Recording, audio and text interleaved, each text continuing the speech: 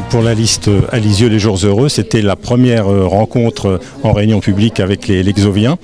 Et donc l'objectif, c'était à travers l'exemple de la santé, réponse à la population d'un problème crucial pour Lisieux, le recours, le manque de médecins.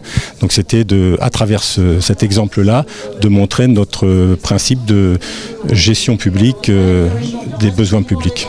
Au démarrage, il y a eu une présentation par notre camarade Jean-Patrice Pré, qui est médecin jeune retraité.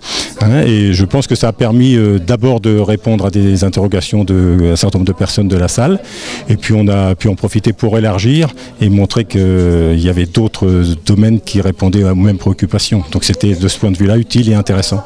Le message essentiel, c'est de vous convaincre que vous avez votre mot à dire et que le bulletin de vote en mars est vraiment une arme importante pour commencer à changer les choses. Même sur la gestion d'une ville, c'est vraiment un élément politique important et on peut radicalement changer les choses par des mesures très concrètes et c'est ce que nous allons développer tout au long de cette campagne.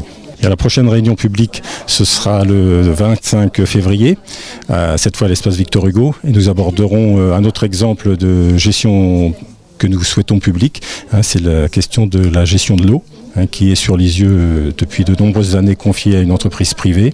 Et c'est un élément que nous souhaitons remettre en cause pour que la population s'occupe des affaires qui la concernent. Et la gestion publique de l'eau est un élément essentiel de notre programme. Et nous aurons un invité réputé puisque c'est Jean-Luc Touly qui est responsable de la Fondation Daniel Mitterrand qui s'occupe principalement de cette question de la gestion de l'eau et qui viendra montrer à titre d'un exemple sur la région parisienne qui viendra développer donc cet exemple de gestion publique de l'eau avec tous les avantages que ça présente et en qualité et en coût pour les usagers.